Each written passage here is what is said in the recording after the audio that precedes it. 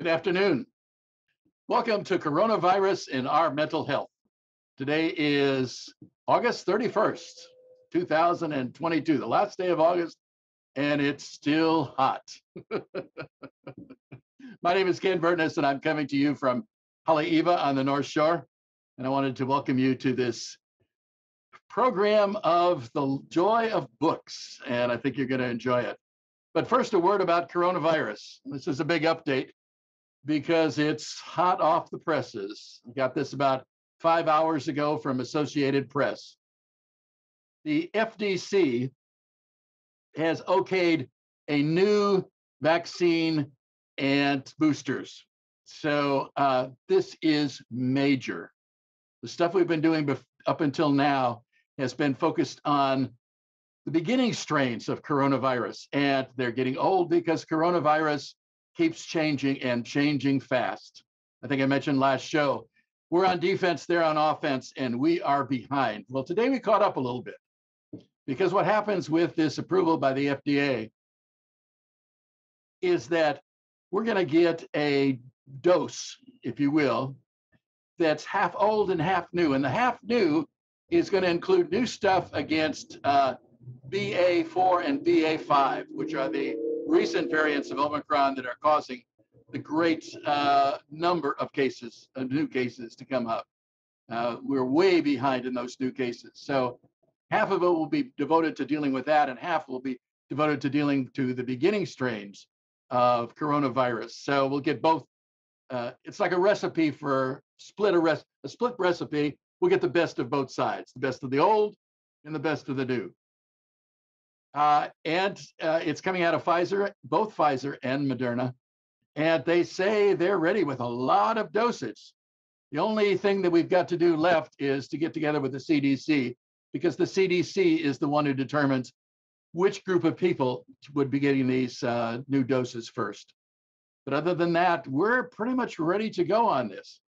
So that's going to be very interesting. And when I see you all in 2 weeks, I hope to give you a further update on how we're doing with these new vaccines and boosters. So, but the takeaway from all this, and what we've been doing the first number of shows here, is in addition to talking about coronavirus, we've been talking about the main way to battle it via mental health, and that is to turn to a more positive environment. We are faced, as I've mentioned before, with lots of negativity. Everywhere we turn, there's negativity. So one of the things that makes us more effective, less liable to things like depression and anxiety, is to be more positive. And today, I'm going to welcome my cousin, who's coming to us from Fairbanks, Alaska, a long way away, and approximately over 30 degrees cooler than it is here, which I'm jealous of. And we're going to talk about the joy of books, because my cousin Mary and I have been into books for a long time, and she is the person that I love to go to find out what's happening with new books coming out and share stuff that I've enjoyed and that she's enjoyed. So welcome to the show, Mary. Hi, thank you. This is a new experience for me. I'm looking forward to it. I always love to talk about books. Mary's being modest, because when we Zoom, when my family Zooms, Mary's the one who sort of runs the whole thing and knows a lot more about Zooming than I do. So I'm just very happy that you're here, Mary. Let's go ahead and let's see, where's a good place to start? Let's talk about how we find joy in books. What really makes you feel wonderful, that takes you away from the negativity in the world? Let's start there. Okay. Let's see. I just love being placed in a whole new situation. I love finding out about life experiences from different perspectives. I like being stimulated to think about other lives. Nonfiction, I love to learn information. I'm just a curious person all the way around. And one of the joys in my life is to walk into a library and be surrounded by print and be surrounded by other people who love to read and to share books, share ideas. I think. Well, you're Yep. talking right up my alley, because I love libraries. And if there's a book that has library in it, I'm going to read it and watch it. And I volunteer over at our Wailua Library on the North Shore. I volunteer both for their writing groups and reading groups. So you've really pressed my button on that. One of the things that I wanted to share with the audience was that one of the real joys I had when I was visiting Mary was she allowed me to come with her to her book club, and that was quite a treat. I'm used to book clubs in Hawaii, of course, but being in a book club in Fairbanks, Alaska was a treat, and it was different and very enjoyable. So maybe we could talk about the joy that being in a book club is, and also a joy that you get when you're not in book clubs. Because I know that you've been in book clubs and then out of book clubs periodically, and that you find joy in both ways. So maybe we could talk about that. Yeah. When I was living in King Salmon, which is a rural area, I started a group, which really doesn't mean anything more than finding a bunch of friends and say, hey, let's read the same book and discuss it, and set the ground rules. And that took about 9 years. And then I moved to Fairbanks and started another one. Again, just finding a bunch of people, and it has evolved, and it's been like 20 years old now.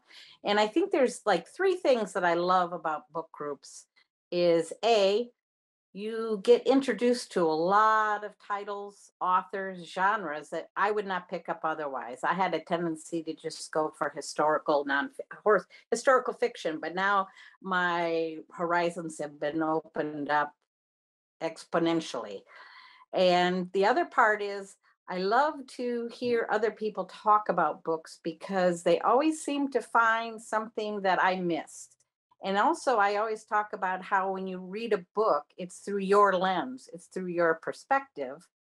And when you get to talk to other people, you see their perspective and their lens, and you get to know that person better, and you get to know the book better. Um, and I think the group grows because you're being so honest, because you get to know each other so well by their comments about books. So that's the reason I really love book groups. When COVID hit, and more importantly, when George Floyd was murdered, I decided I needed to go off on a different vent. So I have not been back to my book group recently because I've been on a different focus in my reading, but also reading book groups on Zoom are really difficult. So they weren't that attractive to me. Yeah, I know exactly what you mean. As soon as COVID hit here, of course, we had to stop going to the library and meeting in person. And the Zooming just didn't work for us. So we were basically in limbo for that time without a book group, like the position you find yourself now. And that doesn't mean that you can't enjoy books. It, like you say, it puts you on a different track and gives you different pluses and different joys. But certainly in a book group, you get to know people because you're not talking about the usual, gee, we're getting together and how's the weather and how's your kids doing? And all of a sudden you're talking about subjects and that you don't usually talk about. Maybe you could share some of the experiences like that really opened you up to some new ideas in the book club. Totally agree.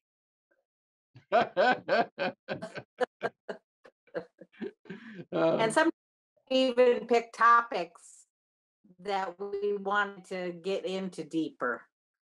Uh-huh.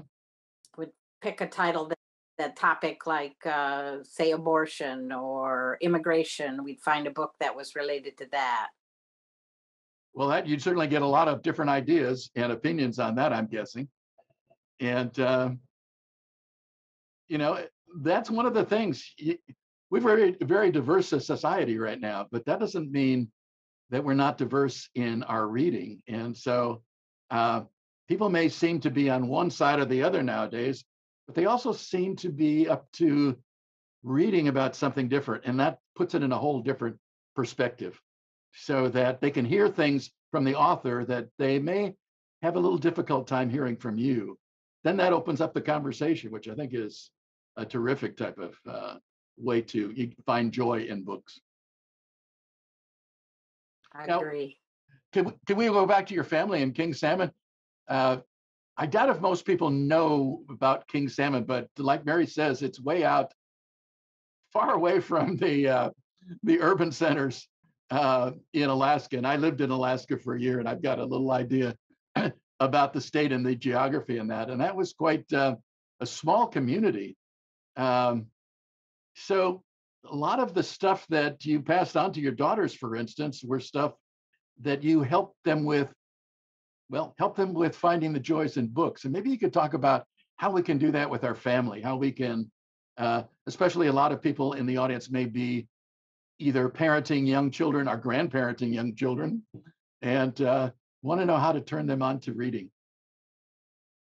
Well, first of all, read, read, read, read to them. Even when they're really little, and when they're real young, be attuned to their level of understanding, and show your joy while you're reading the books, I guess. So we read all the time. And another aspect that we really included was listening to books. We had a commute every day, so we were always listening to audiobooks. In fact, we listened to the entire Harry Potter series together, on those commutes. And whenever we went traveling, we always had the tapes with us. And it was so fun to listen, because it's joyful to hear someone else read to you. And Jim Dial does a phenomenal job on that particular series. But there were quite a few series that we listened to. But then when you turn it off, then you discuss what went on, and compare notes, and then we have that shared memory. I also gave both of the girls a journal to write down all the books they read in their lives. And one of them has still kept it up. Her journal is like 28 years old, and she's still writing in it, and I am incredibly jealous. She writes every book she reads in that journal.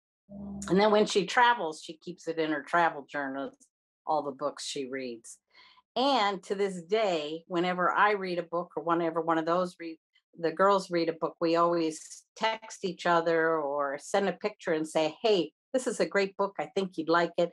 And if you do read it, let's discuss it." So it continues. Oh, that's terrific. Yeah, Mary has done that with me a couple of times in recommending books, and that's been a joyful experience.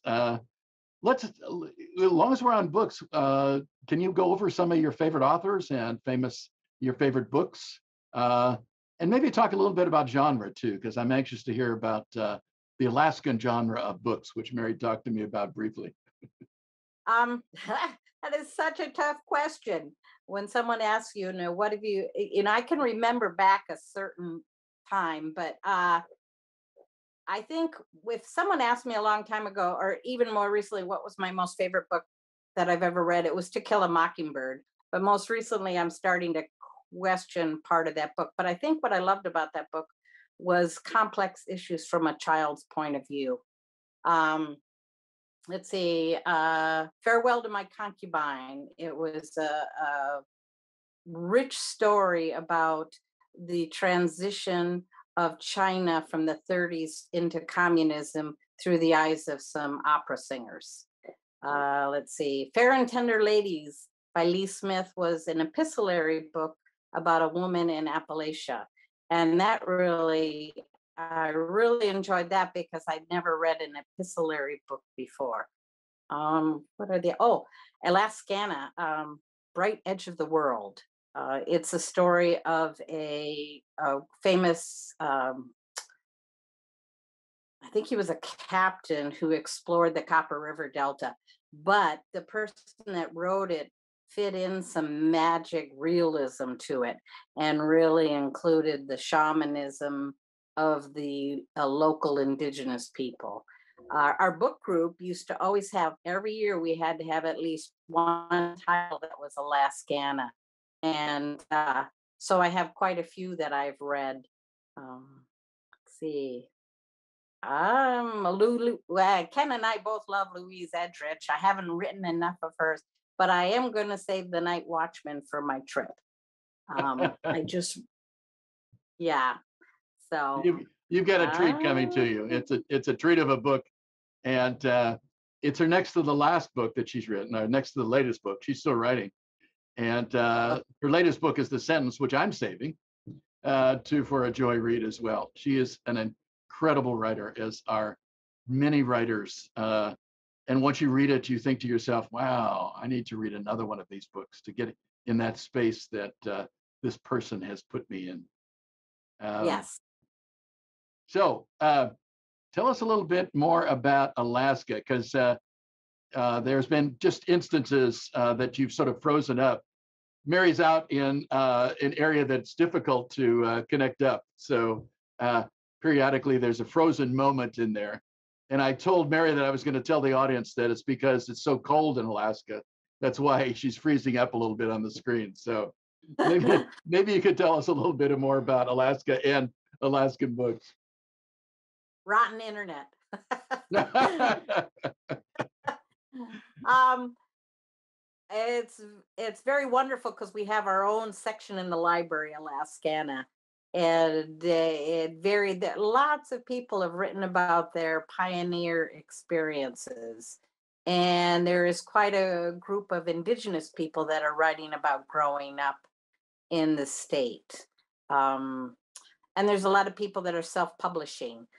The Alaska Native Language Center is real supportive of Native writers and storytelling, and they have a huge library and a huge bookstore where you can buy books from them. So yeah, We do a lot of support like that here as well. Trying to support local writers in that. And it's one of the things that I love about Alaska, which is my second favorite state after Hawaii. We're sort of sister states in that we're the two non-contiguous states to the mainland. I mean, here in Hawaii, we call it the mainland to separate it from us. And when I was living in Alaska, they called it the lower 48.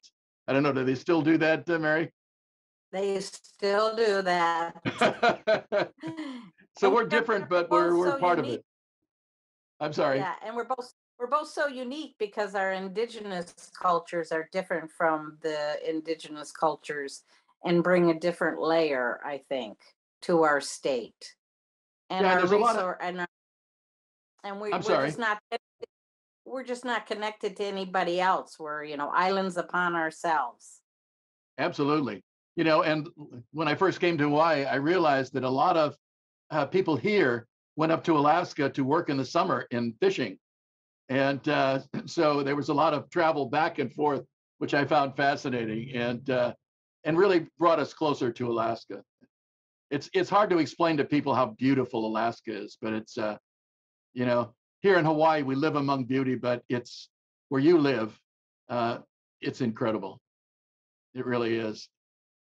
I think both states have a lot of beauty. It's just that Alaska has a few more acres. Yes. When I flew But I into think Alaska, also it's that spirit of having a limited number of people that you become close to a lot of people, and it becomes a small town. yeah, that's for sure. When I was in Fairbanks in the 1960s, they had 20,000 people, and they were the second most populous city in Alaska, compared, with Anchorage being first. But how many people are in Fairbanks now? Well, if you look on the census, Fairbanks itself is still, down around 25,000. However, the Fairbanks North Star Borough, which is the size of Connecticut and Rhode Island combined, is about 75,000 people. Oh, We okay. we have an army base and an air force base and a university, which are and then we are also the hub for all the medical and shopping and everything else for the whole northern half of the state. Yeah, right at the center. And you live very close to the university, which I spent some time with in the 60s, and glorious because it's right above Fairbanks. So you get to look down into Fairbanks, and you don't have to worry about the flooding usually. No. Well, Mary, tell us a little bit about some of the, when we were preparing for this, some of the thoughts that you were thinking about when we sat down to say, let's talk about books. Let's talk about what makes people joyful when they read books. Maybe we could do that because we're down to about 7 minutes in the show. So maybe it's a good time to do that. Okay. Uh, I think, like you said before, Books can be joyful for yourself, but it also can be spread to other people when you share book titles. I think the best part of being with friends is it always works into my conversations is, what are you reading now? What do you recommend? And a lot of times their recommendations go on my list. And when I do read the book, I think of them and I'm sure to contact them and we discuss it. Uh, that's real important to me, and that brings me a lot of joy. Um, and I have an electronic book, you know, e-reader, but I really don't like it much. I'll probably use it to travel, but I like the feel of a book. I like Yeah. opening pages and the smell of the book and the font that they use. And I just started to read a little bit of graphic novels. So then you get into the illustrations. And when I used to read kids books to kids, because I was a preschool teacher for a very long time, we used to talk about the illustrations, the joy of how you communicate with illustrations. What else? You Yeah, know, I was just going to comment that you talk to people about books, and unless you've got a really wide circle of friends, or you're in book clubs, sometimes it's very difficult to connect with people who have read that particular book. And I think that's one of the big advantages that movies have, in that there's a lot more people who see movies and can talk about the movies than read the books. And they've got an interesting relationship because some of the great books turn out to be great movies. And they touch people, but in different ways. Part of that, I think, is the visual part, like you're talking about with illustrations. And you got the advantage of the movies to have, of course, the visual imagery in the movie. But if it's really going to be a great book and a great movie, it's got to have great characters, and characters that you care about and want to know more about, and are sort of rooting for them. Um, that doesn't mean they're pie in the sky type of things. A lot of people, I think, mistakenly say, well, if you're finding joy in books, it's because it's a they lived happily ever after book. Well, no, it's a book about real people, and real people don't live happily ever after, but they live joyfully. Uh, you can't do it all the time, and it takes a lot of work, but these are real people. And when you get real people in books and movies, it makes a difference. What are some of your favorite characters in books that you've said, wow, this is a real person?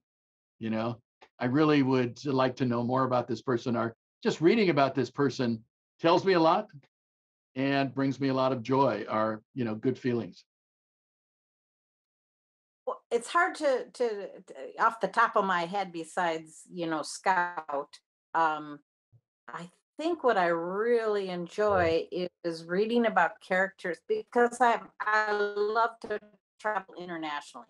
I love to read books that are people of other eras and other countries, so that I might be able to see what it's like to live there, or to kind of feel their culture, or experience what they might be experienced that I can't experience being here in the US. And back to the movie part, there are some books that I have read that I am dying to see the movies, so that it can fill in the gaps of the visual parts. And there are quite several books that I refuse to see the movies because I don't want my visual to change. Yeah, I have exactly. that idea of what it looked like, and I don't want them to change it. Absolutely. Uh, yeah, I have some of the books that I've read are so depressing that I think to myself, do I want to go see this movie? No, I don't think so. I'm And going and to another avoid. Yeah, go yeah, ahead.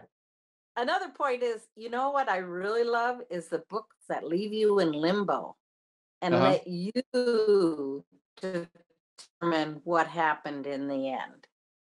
And that's I hard to find do. those very fascinating. Yeah, I'm in a writer's group, and that's one of the most difficult things, because I think you're right. You want not to give them a pat ending. You don't want to say they lived happily ever after, or they lived unhappily ever after. You want to, Mhm. you know, sort of get their own imagination going and thinking, how did this really end? And where is it? Where is Yes. it going in the next part? That's a Yeah. joyful way to do it, but it's hard to do for writers. Oh, yeah. And I think once in a while, if I've read a really heavy book, I'll turn to a young adult fiction. And one of the very basic characteristics of an young adult fiction, it has to end happily ever after. Yeah. And then when they get older, they're ready for the not so happily ever after. Or maybe Yeah. there's a few troubles coming up, a few bumps in the road type of thing. Yes. Well, Mary, we're sort of running down.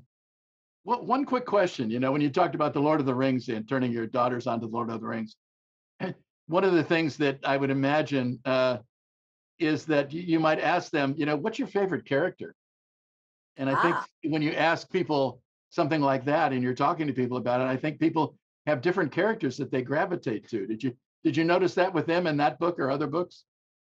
well, it was the Harry Potter series. It Oh, was okay. or Right. Sorry. a much lighter level, let me tell you. Harry Potter Yeah, works really well. yeah, they talked about Hermione all the time. Uh-huh. The Hermione, yeah, the female heroine. Yeah, yes. Did they But get no, uh, did they get pissed off like I did when Hermione didn't wind up with Harry Potter?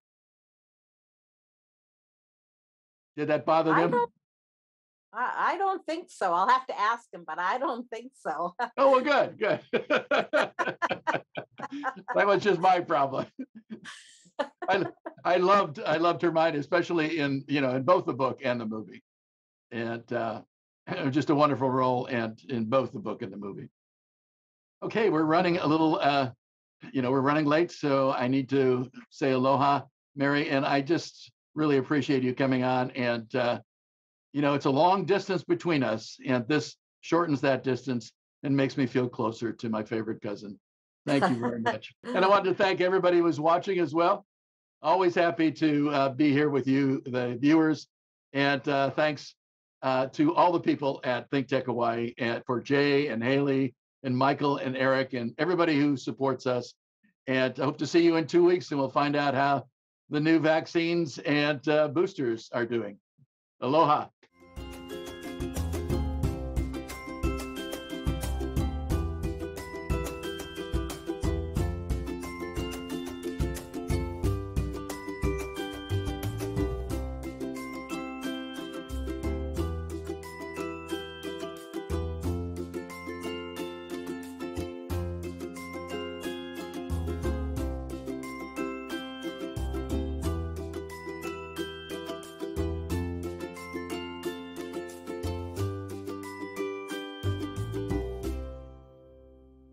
Thank you so much for watching ThinkTech Hawaii.